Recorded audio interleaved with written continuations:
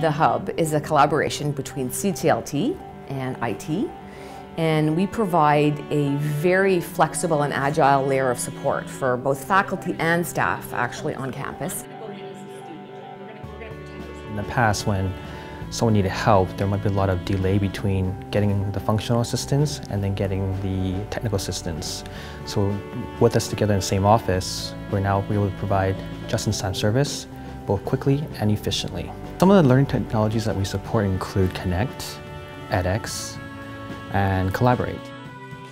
I came in because I am using Edge for a class that I'm preparing for the fall, and I don't really have a whole lot of coding underneath my belt, so I just need to come in and work through some of the questions, work through some of the formatting, and what does it look like, and what's it look like from the student's point of view. There's a lot of skilled people in the Hub, and I think that's what makes it work. We all come from varying backgrounds, competencies, and skill levels.